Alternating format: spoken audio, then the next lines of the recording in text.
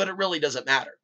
The truth is, there could be souls that have special powers that are in human form. They may have their own ideas on politics and what's really going on, but the truth is still the truth.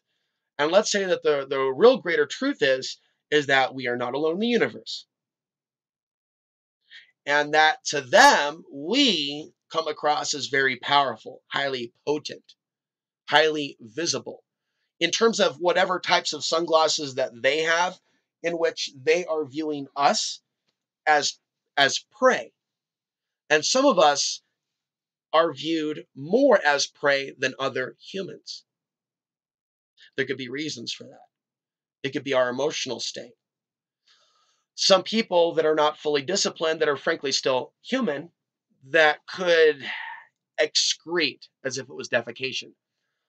Extremely painful emotion, right? So I have excreted a lot of painful emotion throughout my life because of what I was born into and the fallen state of this world.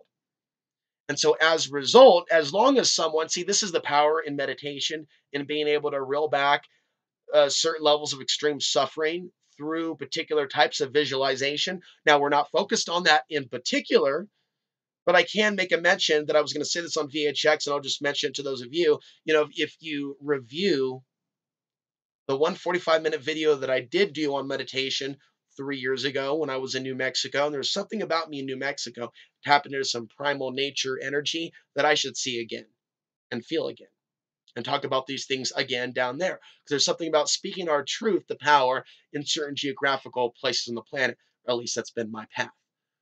I can look at my return to Costilla County the second time and telling you basically my life story in several hours.